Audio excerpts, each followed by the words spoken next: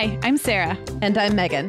We're two moms with 8 kids between us, from little to grown. We're in different areas of the country and in different stages of life. But we both know that motherhood's a lot easier when real moms share tips and encouragement. And remind you that it's really all going to be okay. We're not experts. We're parents who've been there. We're not perfect. We're real. Welcome to the Mom Hour. Hey, everybody, and welcome to episode 199 of the Mom goodness. Hour. I am Sarah Powers. Save that.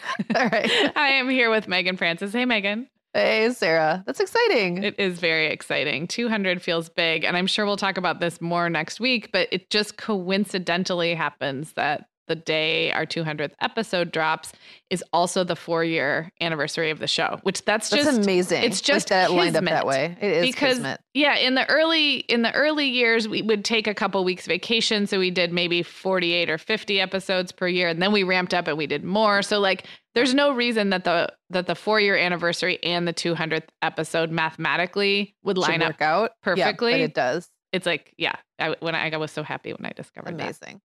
So, but we're not there yet. It's 199.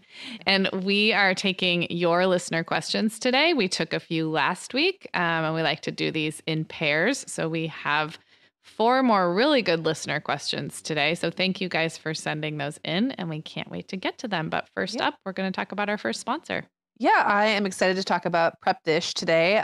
So I love how we always talk about meal planning as a goal at the beginning of the year. And then like as though we just do it then, and then that's it, right? And then 2 months later, I feel like it's still all I can think about. Like either I get into a rut or I feel like it's kind of getting stale. It just shows you that meal planning is something you really do have to think about year round. And sometimes that means changing what you're doing to accommodate like a new diet, changes to your schedule, or honestly, just the boredom that can happen when you've been doing the same thing for a while. So if you're with me there, check out Prep Dish. It's a great way to re-energize a lackluster meal plan with healthy whole foods recipes, as well as help you create more time on weekday evenings.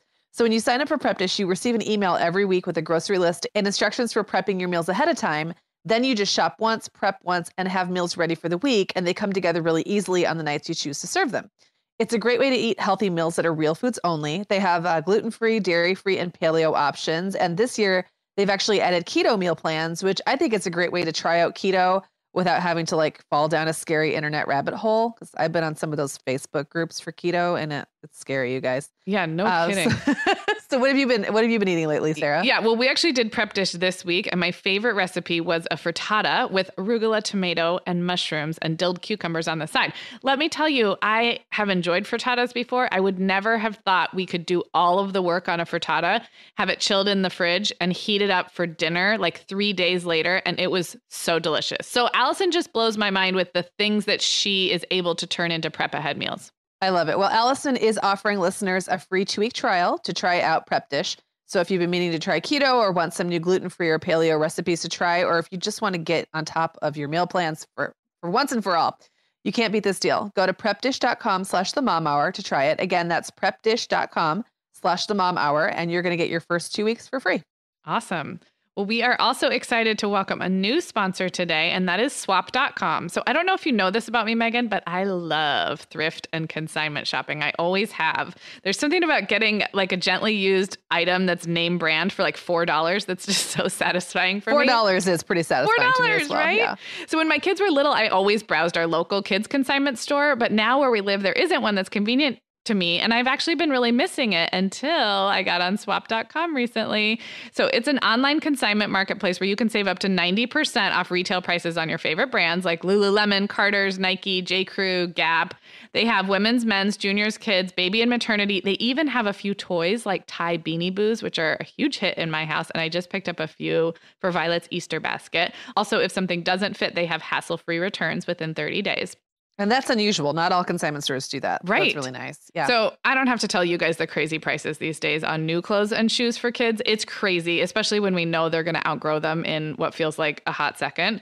So what's cool is the filters and search functionality on swap.com made it super easy for me to find exactly what I was looking for. I got some like new Javiana flip-flops for Reed and a size 14 gray hoodie for Allegra. I narrowed it right down so I could find exactly what I was looking for, and it's all on its way right to my door. So we have a special offer for you guys. curious, go to swap.com/momhour.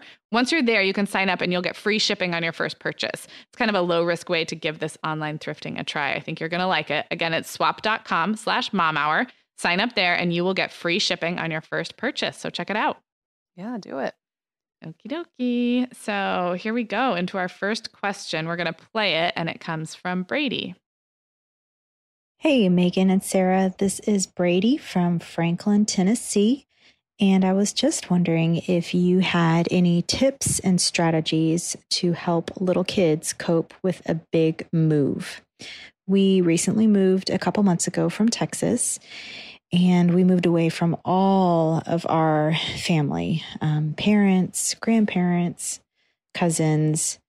And my 5-year-old in particular is having a little bit of a hard time, specifically when anybody comes to visit us or when we travel back to Texas for a visit.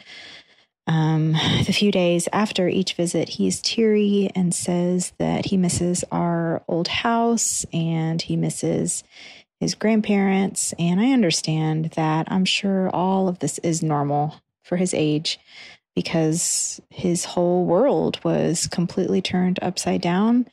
And he has a really close relationship with his grandparents and his cousins, and he misses them. And of course, we call and we FaceTime, but sometimes that makes him even more sad after we hang up. So I'm just wondering if you have any specific tips for helping him cope with this big change and just helping him accept that this is our life now and help him be excited about our new life, our new situation instead of just being sad about what he left behind. Thanks, guys. I love listening to y'all, and I feel like I know you, and I so appreciate all of your helpful encouragement and advice. Oh, this was like a little bit heartbreaking for me because first of all, I relate. My oldest was 4.5 when we moved out of state, and 5 is such a rough age because they really do remember their friends and their home. It's not like a 2-year-old who literally will forget last week that they lived in another state.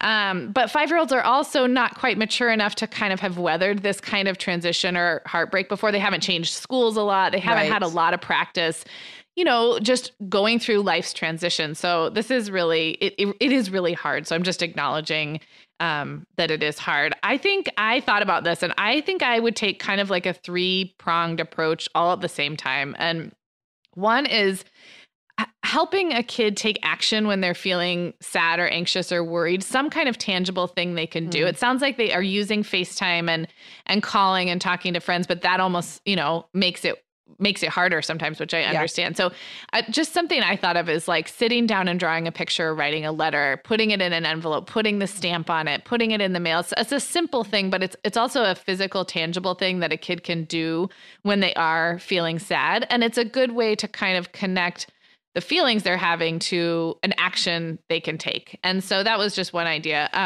But then while you're helping them take action, also help them get connected in the new place and just know that that takes time. So you don't see the results right away. It might mean, trying out a new play group or a new, music class or whatever. It might mean going to explore a different park every weekend and kind of making it fun to explore the new place. But I don't think you won't see his face light up right away like you're probably hoping to, but it is still kind of an important piece of this because the more of those connections you forge in the new community, the more it will start to feel like home. And that's true for adults too, I think. Right. And then the last thing is just let sad feelings be okay. And I know that's I feel like we come back to that again and again on this show, Megan, is it's not easy, but eventually we have to let it be okay for our kids to be sad and not worry that he's not going to be sad forever. Right. It's not, you haven't traumatized him for life. You didn't, I always say this, you didn't do this to him. Like you don't have to somehow make up for this awful thing you did. That's not how it works. He's going through a transition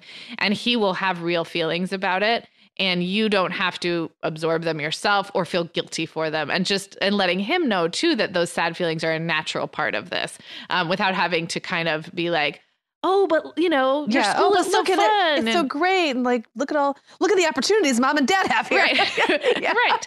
So Right. I think Yeah. if you kind of keep those three things, helping him take action with missing people, helping him get connected in the new place, and then just letting the sad feelings be okay, then it's just about like, it just will get better if you're doing all those things over and over again, but it's not easy. I love that. I would add two things. One Okay. would be, I know, because I moved a lot when I was a kid, and I still remember moving halfway through my kindergarten year. Like I remember that, like, I don't remember a lot about it, but I definitely remember what that felt like to be suddenly in a new classroom. Yep. And it's something that sticks with you. I think that one thing that always really helped me when my parents thought to do it, and I wouldn't say they always did, but I have been kind of conscientious about trying to do it, is to talk about the old place. Yes, I love that. Because they have short memory spans and they will start to forget. Yes. And for you to bring it back up and just say, oh, hey, I looked up our old house on Google Earth or whatever, and remember what this looked like. And I love that. Whenever I'm able to like tap into some place from my past, I always feel really good about that and really connected to it. And it really doesn't make me sad. It actually makes me really happy. So, I mean, I know this is many years later, but having those connections. And then the other thing I would say is, right now with him, doing the FaceTiming, or I think writing letters is great. I would just be prepared that there may be a time when he doesn't want to. And I think that's very natural too. Like if he doesn't want to talk to his old friends for a while, or, grandparents and cousins and stuff like that, it might just be like for him to really settle in the new place and embrace it. He kind of needs to like let go of the old place a little bit. And that can feel weird because you're like, well, wait a second, this is your family. You can't, but it's like kids, the way that their sense of time passing works is different than ours. Like it's kind of like, it's kind of like if you broke up with someone and you had to put all their pictures away, right? Like, like sometimes you just need that sort of separation to embrace what's next. And I think that could happen like sooner than you think. It could take like one good friend. Yeah. Suddenly he's all in on this one friend and doesn't really want to have a lot to do with the people that he used to talk to. So that won't last forever either, especially if we're talking about, cousins and grandparents. Yes. Like he's always going to love them. But that intensity might ease up, and I think that's okay and probably very healthy, actually. Well, and actually what came up for me as you were talking is, his memories will start to be right now. The memories are when we lived there, there and the cousins were right down the road or whatever. His memories will soon start to also include visits and making visits really fun. And so that's something that's happened with our Arizona friends. We didn't leave family behind there, but we did leave close friends behind. And first of all, my younger two kids do not even remember when we lived there. They were 18 months and newly 4. But what they remember now is the visits we have every year, sometimes a couple times a year with our Arizona friends. And they have actually built relationships with those kids. They're like cousins to my kids. They're not cousins. And their memories are completely based on our back and forth visits. They're no longer rooted in the memory of living there. So we've kind of layered this other type of relationship. And I think that will start to make things easier because the dynamic of having out of town family and cousins is different than the dynamic of having in town. But it can be also really special when you look forward to those visits and then remember those visits and look at the pictures. So that it's so new that hasn't become part of the pattern yet, but it will. And I think that will probably help. And those memories will start to become more front of mind, like more relevant to his day-to-day life than the old memories. And that's good too, because that's reality. Yep. I just wanted to share something really quick that I think is so funny is that also, kids have this way of romanticizing things sometimes and remembering things differently than perhaps they actually happened. So we lived in a house when we had just lived in St. Joe for a little while. So Clara was a baby, like the boys were little. And we lived in this little house that wasn't nothing fancy, nothing super nice. It had a nice little yard and a tree house. Oh, okay. And I was really excited about the tree house. It was like a tree house that was attached to like a little swing set and a slide. And I think the first day the kids played on it, there was a spider on it and they refused to the entire time we lived there. They would not go back on that treehouse. Like they wouldn't play. They wouldn't go anywhere near it. And it drove me nuts. I'm like, this is beautiful backyard. Go play in the treehouse. They wouldn't. So we move. And about a year later, the kids start waxing nostalgic about the great house. Why did we ever leave that house? It was so great. Remember the tree house? And they went on and on about the tree house. And I'm just like, am I on candid camera? Are we in the same reality? Right now? Yeah, we're in the same reality. Did I somehow transport out of a And parallel they weren't universe. super tiny. Some of them were older. Yes. They were, and every single time we've moved, they've been super excited about the new house. But then later, it's like they come up with this sort of idea about the old house that they didn't even have when we lived in it. And I think that's very normal too. It's like, I think it's normal for kids to, however it plays out. Yes. It's whatever it is, it's probably normal. And it's so different depending on your age. A 5-year-old's experience of that would be so different than an 8 or a 2. Okay, now I have to share a super quick funny story, which is related to a playhouse, or not treehouse, but in this case, like swing set playhouse. Just the timing of our move from Arizona, we made the big splurge and they sell it at Costco. It's like the really nice wooden swing set and playhouse, and it goes on sale every once in a while. We made the big splurge, and then we hired a handyman to help come put it together, because you're supposed to do it by yourself, but it's like a really big job. We had a really nice big backyard in Arizona.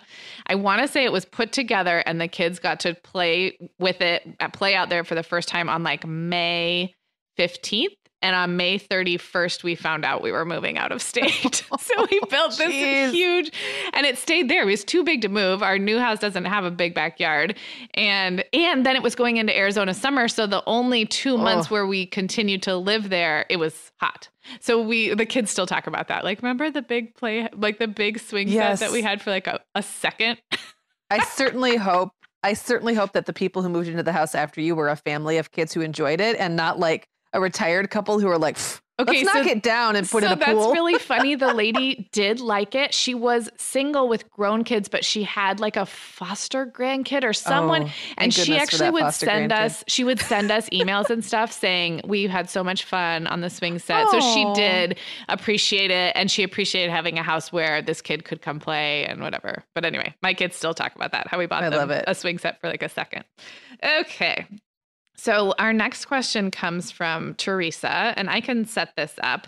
But she says, I am a nervous flyer. I don't let it stop me from getting on an airplane to travel, but I'm sure it shows all over my face that I'm scared. And sometimes I have to grip the armrests, which I totally been there. Yeah. She said, someday I will take my kids on their first flight. I don't want them to pick up on my anxiety, and I really don't want them to develop the same fear that I have. So do you have any tips about this? And I picked this question because you and I both have fear of flying in our history in different ways. So why don't you go first? Yeah, well, I would just say, like, I was actually a very nervous flyer, and then flying with my kids almost cured it. Yeah. Almost cured me of it, at least when I'm flying with them. Something about having to keep them distracted and busy meant I really couldn't, like, I didn't even have time to think about being scared. And like, also, I think so much of what they'll probably be doing on the plane is not looking at you. They're going to be looking at the window. They're going to be looking at their tablet. They're going to be looking around. I think that unless you're like breathing into a bag. That or crying.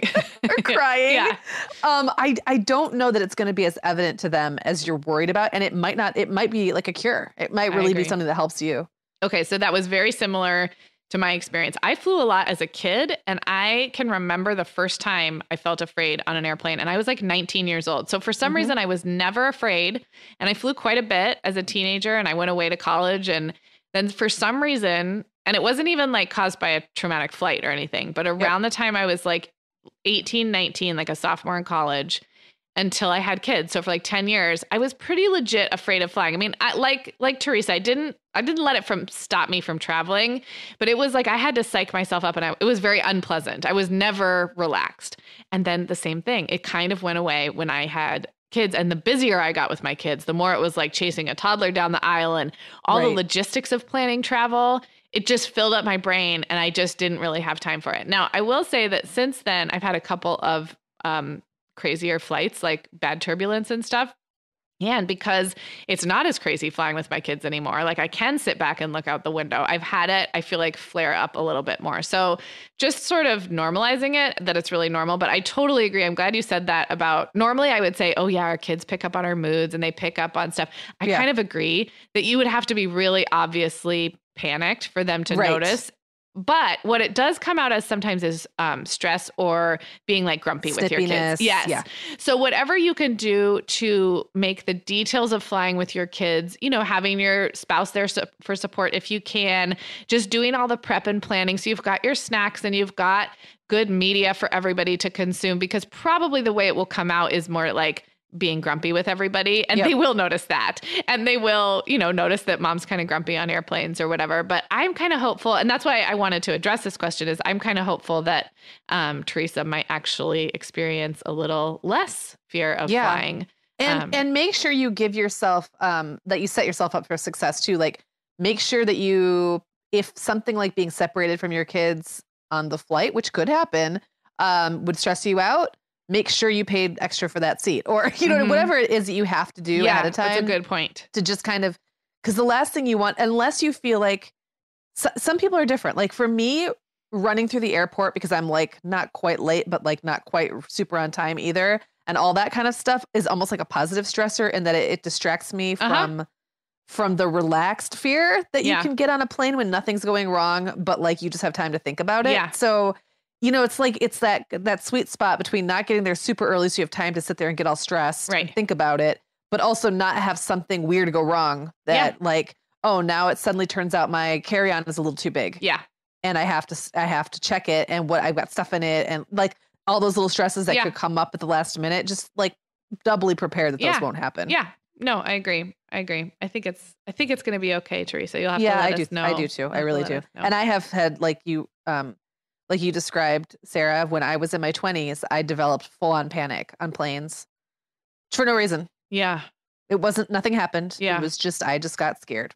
Well, and that's another good point that, not to get super morbid, but when we're all afraid of flying, like we are afraid of like the very worst thing happening. Right. And I think most of our kids, even if they felt like some bumps or if the flight was otherwise stressful, I don't think that I think that's why I wasn't afraid till I was like 18 or 19. They're not thinking about mortality. They yet. aren't. It's just, exactly. Thank you for just putting it bluntly. Yeah. So even if they sense some stress in you or any of that, I just don't think their minds are not going where ours do, and ours do. So yeah. Yep. All right. Well, let's take a break. We'll take a couple more. All right, guys, we're talking about sponsor FabFitFun. I'm back to beat the drum again, because every time I get one of these boxes, I feel like I'm still discovering how much I love what's in them for weeks to come, or like longer than that, because right now I'm looking around my bedroom and I can see so many little touches, beauty products, decor, jewelry, accessories, storage things. These are all things I got from my quarterly FabFitFun box and have used and loved ever since. And I just love how these little touches have become part of my life, but they aren't things I necessarily would have discovered on my own. So in case you guys haven't somehow heard yet, because we have been raving about them for like over a year, FabFitFun is a seasonal subscription box that features full-size beauty, fitness, fashion, and lifestyle products. There's always at least $200 worth of products in the box, but I would argue it's often more like $300 worth. And the box retails for under $50. My spring box just came a couple of weeks ago, and it's amazing. And you can also customize what comes in your box. So after you sign up, you'll take a quiz with all your style and beauty preferences, and they'll try to select products that are a good fit for you. But then you can also customize on top of that. So it really is geared really toward you. We want you to check it out, guys, because I don't think you'll be disappointed. It's going to be $10 off your first box if you use our coupon code. So go to fabfitfun.com, use the coupon code TheMomHour to get $10 off. Again, that's fabfitfun.com. Use the coupon code TheMomHour. You're going to get $10 off your first box, making it a steal at $39.99. Do it, guys. So good. I loved the spring box, by the way. It's one of my favorites. Well, I am welcoming back our sponsor, Hopster, today. You guys know I'm super picky about the media my kids consume, both the quantity and the quality. So whenever we get approached by an app geared toward really little kids, I'm kind of skeptical, to be honest. Happy to report, though, that our new sponsor, Hopster, was not only a hit with my kindergartner, but even my older kids wanted to give it a try. So what it is, it's a subscription app for kids ages 2 to 6, where kids can access high-quality shows, learning games, fun music, and more. It's a safe, ad-free place where kids can watch cute little videos and nursery rhymes, and it's just really well designed. One criteria for me for a kid's app is that it's something they can navigate around themselves without needing my help, because most likely if I've given them a tablet, it's because I want to be unavailable for a little bit. Right. And Hopster totally checked the box for me there. So I love that the content is handpicked by their content team and not delivered via algorithm like YouTube Kids. So kids aren't going to accidentally stumble across something that looks innocent but isn't. We keep hearing that in the news lately. Yeah, yes. So the Hopster team chooses programming that's fun and wholesome, and they weed out the junk so you don't have to. And it's 100% ad-free. Hopster is really adamant about that. So we have arranged for you guys to try out Hopster for an entire month for free. Normally their free trial is just 7 days, so this is a really good deal. Head to hopster.tv select use voucher, and then your voucher code is the mom hour, and you'll get that extended 1 month free trial. Again, it's Hopster, HOPSTER.TV. And you have to click use voucher and then enter the mom hour to get that extended 1 month free trial. All right. Should we get back to it? Yeah, let's do it. Do you want to set up Kimberly's question? Sure. Okay, so Kimberly is a stay-at-home mom. Her kids are in full-day school, and she says it leaves her with an abyss of time. I can relate, where she could do anything, so she does nothing. And she actually mentions our favorites from 2018 episode, which was that like just kind of at the end of the year, right? Yeah, and I think what she's referring to, I was trying to remember the question, but I think it was something you realized about yourself in 2018, and you kind of shared this. I'll let you continue.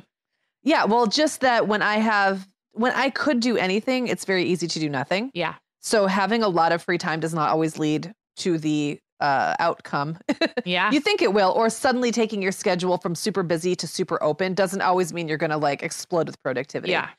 So she said that then she finds herself acting moody and struggles to be productive when she's in a negative mindset. And I think I talked about that in the episode too, just how it would make me very, like, I realized how moody I can really be and how much my moods kind of can dictate how much I get done in a day and how productive I actually can be, especially when I'm the one creating my own schedule and I'm not relying on small people to tell me, to kind of shape my day by having needs. When that went away, my moods can tend to shape my day, and that can be good or bad. So she says, can you please speak to recognizing this and what tricks or tools you use to move through it?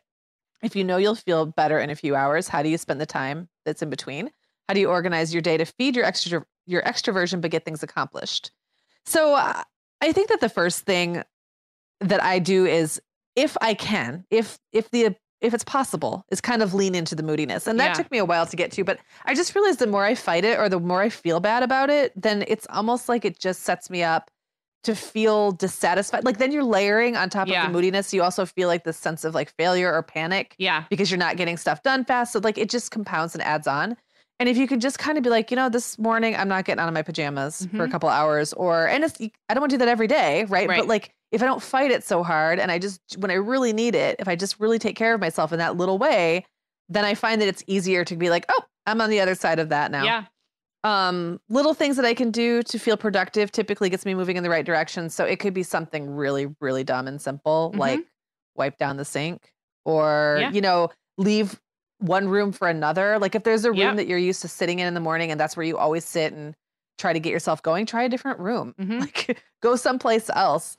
Go someplace where there's more light. That's another thing that it sounds so like dumb, but during the winter here, the weather is gray and crappy, and that can really affect your mood. I like to peg like little productive bursts of activity to routines that I find pleasurable. So while my kettle is boiling for tea, I could go, I guess, sit down and get on my phone, but I could also go ahead and load the dishwasher because I'm in there anyway. Maybe I don't want to go to the gym, but I can tell myself that if I go to the gym, I'm going to go get myself a little treat afterward or something like that. And, it's not about like treating yourself for every single thing you do, but it's like creating pleasantness around things that don't always feel pleasant. And then I said, like, when in doubt, leave the house. Yeah. Because often just getting stuck. Yeah. And it doesn't have to be a big thing. You don't have to leave the house because you're going to meet anybody. Right. You can go do anything you want. You can go sit in your car if you want to. Right. But sometimes just getting out of those four walls around you, starting to kind of like close in can be helpful. I don't know, Sarah, what do you think?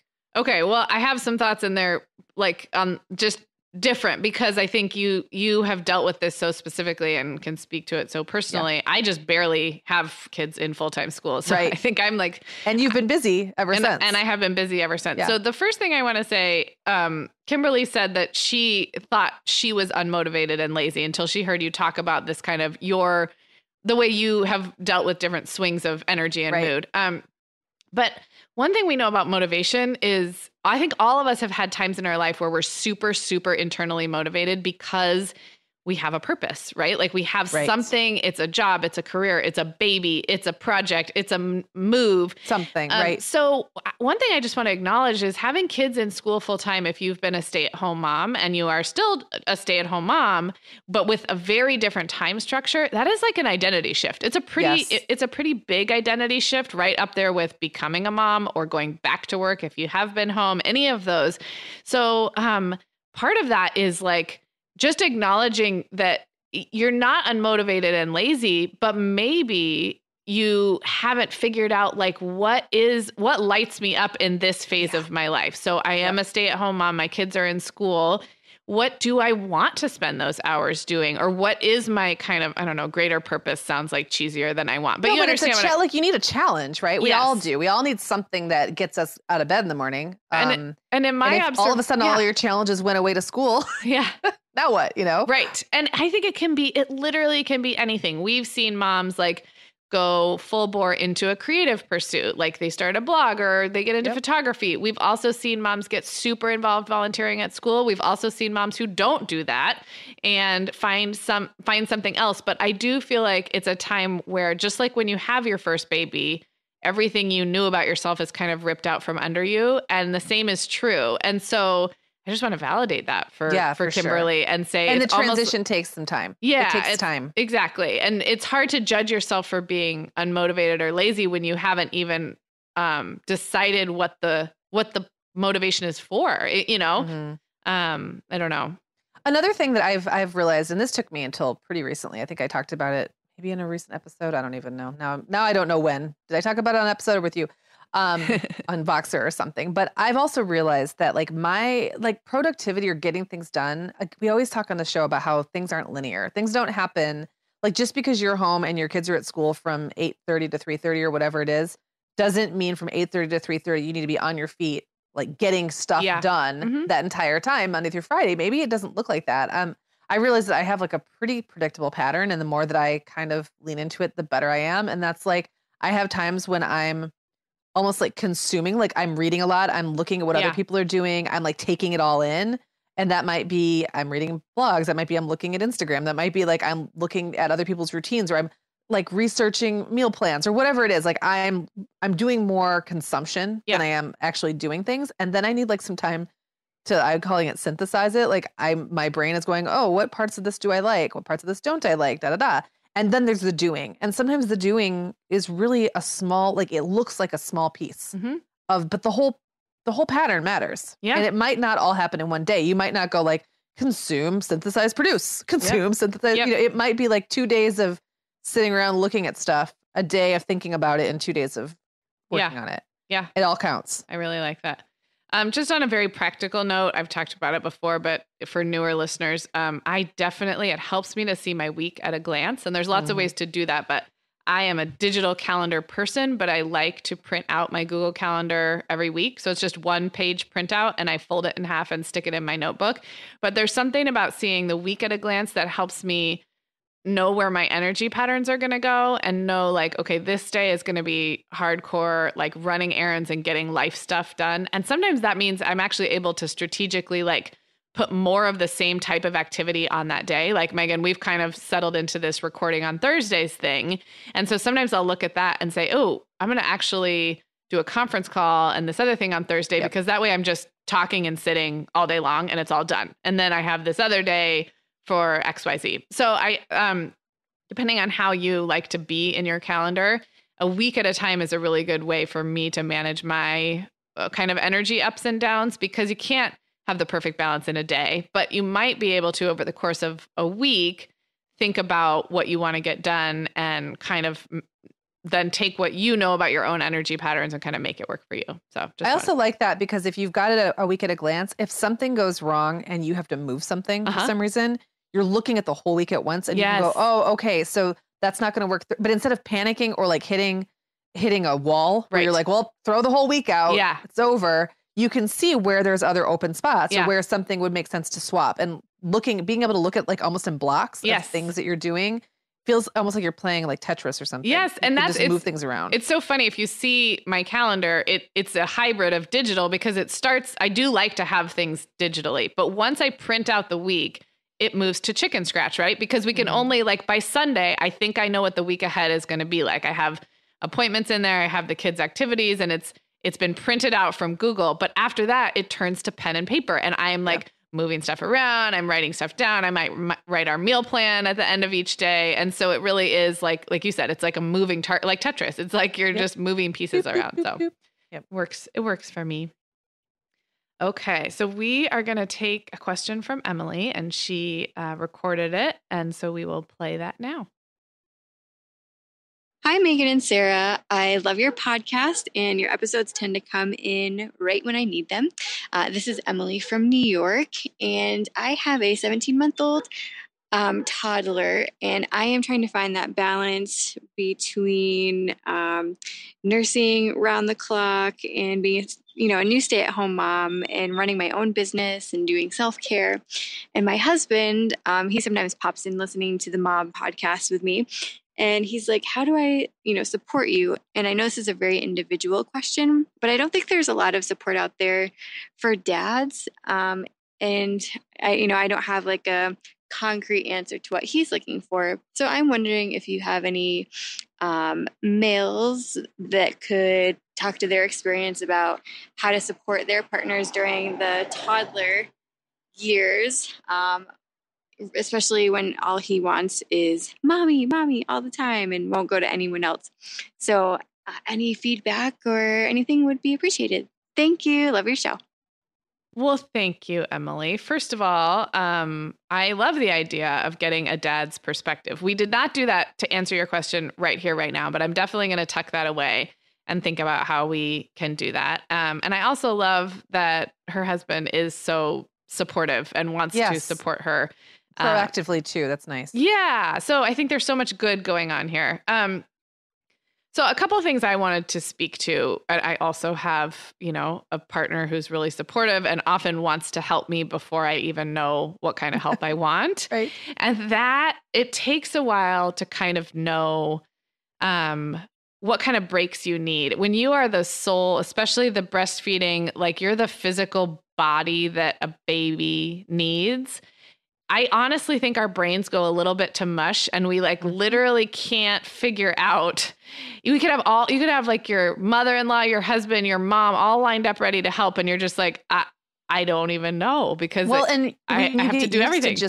When you get used to bouncing from doing one thing to the next, and you're keeping this child alive. Yeah. And then there's someone's like, how could I help you? You're like, you can't, like, how would I remove or isolate one part of this? It becomes really difficult to not see it as one big whole. Right. And to think this is this part that I could take out and hand off to someone else. It's hard. It is hard. And then the other thing that if she's 17 months in now, like they've got their routines down, they know how things are working. I think as moms, sometimes we get, and I'm not speaking for Emily, but I know for myself, we get a little control freaky sometimes about, I finally got the systems down. I know what she likes at bedtime. I know like how to cut the grapes the right way for daycare. Like I know how to do it all. So therefore, we almost set ourselves up to fail with allowing support to come in different ways because we've worked so hard to like figure out how to do it all. It feels like somehow going backwards to let somebody in. So I just want to offer a vote for letting your spouse help. Number one, looking for those ways that feel like you could offload. And then finally, I want to speak to the clingy toddler because I have had those. And in fact, I have a 6-year-old who would prefer to be with me all the time and not her father, which is nothing against her father because he's available and wonderful.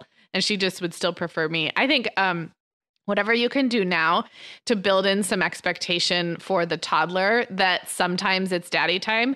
I think I could have done this better, to be honest. I know my sister-in-law has a thing where they alternate the bedtime routine no matter what. So it's like, if it's daddy's night, it's daddy's night. If it's mommy's night, it's mommy's night. And the kids don't have a say in it. Now that might not work for your family and your schedule, but I kind of like that it doesn't accommodate those those flighty preferences of a toddler for one parent over the other. And it's a slippery slope because they prefer mom. So mom does all the things and then dad doesn't know how to do the things. So then when he does step in and mom is out for that one time she got to go out with her friends, daddy messes up bedtime because he's never had to do it. So it's like, it's kind of a cycle. And if you've got an available, supportive spouse, I would just really encourage you to think of ways, little routines that they can do together or times when you are just flat out unavailable because you go for a walk every Tuesday night with your friends and you are not there. So I don't know. Yeah. And I think that what the last thing you said was kind of what I was going to say is I think a big vote for leaving the house because when you're in the house, it just changes the dynamic. First of all, your toddler knows you're there. Yeah. And there's no place you can hide that your toddler won't know that you're there in the house. Your husband knows you're there. And will probably have some stage fright, like trying to figure things out when he knows that you are so capable and have been doing this the whole time and you already know what's going on. Toddler's freaking out or crying or whatever, like he's not going to feel super confident about being able to figure it out on his own, which he needs to be able to do to really embrace it and not have it be like a big deal every single time. Right. And then you'll be stressed because you're hearing it all go awry in the next room, and it's not a big deal. Like it's not a big deal that it's going awry, but it will feel like one. It will feel like more of one to both of you, I think, if you're there witnessing it happening while your husband's trying to figure it out. Yes. So like go for the walk. Maybe if I don't know what your arrangement is right now, but if there's a possibility for you to get away for a night, I think that this age can be good for that. I did it differently with my different kids. And I actually think it was really good. Like with Owen and Clara, I left a little younger for conferences when they were younger than with the older. I can't remember exactly how old they were, but I want to say 14, 15 months with Clara, which was the youngest I'd ever left a kid. And then I really saw the benefit of it. Like I really saw how that helped them. The two of them kind of create some confidence around each other. And the other thing is I think that could be really helpful with a toddler who really just wants mom is for dad and baby to go somewhere together because that's always going to seem exciting. To the toddler, like you leaving is not going to be as exciting as them leaving. Yes. No. And I think you could do both, but I think sometimes one is a nice like transition to the other. Yeah. And I think going back to when I was talking about like routines and rituals, I think if you're stuck in this pattern where he wants to help, you're not sure how, the baby only wants you. I think creating a new ritual or a new routine where like they do the grocery shopping together every Saturday morning. Number one, he helps with the grocery shopping. You get to let go of that a little bit. Number two, they get bonding time.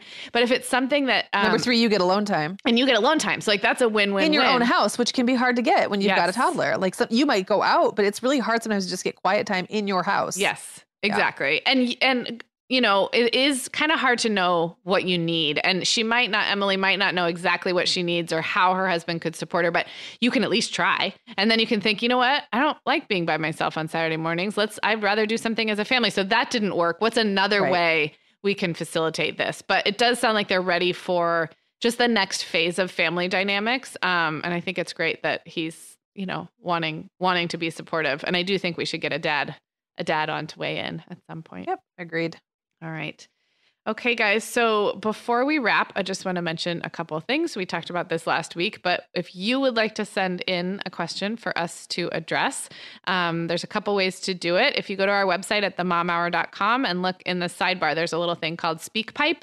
It's cool because it will record your voice, but you can also listen back and delete it if you don't like it first, so it won't just send it to us. You can also use the voice memo recorder on your phone and record yourself that way and email us at hello@themomhour.com. Please do. Please do. And we do get a lot of questions. We don't answer them all. Sometimes it's something we can't speak to personally. And this has happened like quite a bit where it's a really good question, but if we don't have personal experience, I mean, that's kind of the whole shtick of our show, right? So sometimes it becomes something that we tuck away and think that would be a good thing to bring an expert on and talk about. Sometimes it's because we get a lot of questions that are very similar. So if you don't hear yours, it might be because we answered another really similar one. And so, that's just the reality. But we do try and kind of cover a wide variety. And we love hearing your voices and hearing what's going on with you guys. So keep those questions coming in.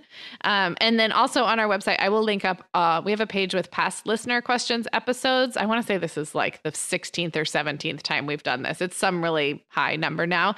And we have a page where they're listed out by topic. So if you're wanting to listen to more listener questions episodes, we have a place where you can quickly look and see, they discuss, toddler sleep issues in that one or whatever. And so you can check to see what we've covered in the past. So Megan, this was fun. This was really fun. And the next time we talk to you guys, it will be episode, do you want to say the number, Megan? 200. That was easy. It's only when it's going to be like 257 that's going to become really hard for me. I think we'll be old by then. You're right. Yeah. Sounds like a year. Well, it sounds like 6 months from now. All right, guys. Well, we'll catch you next week for episode 200.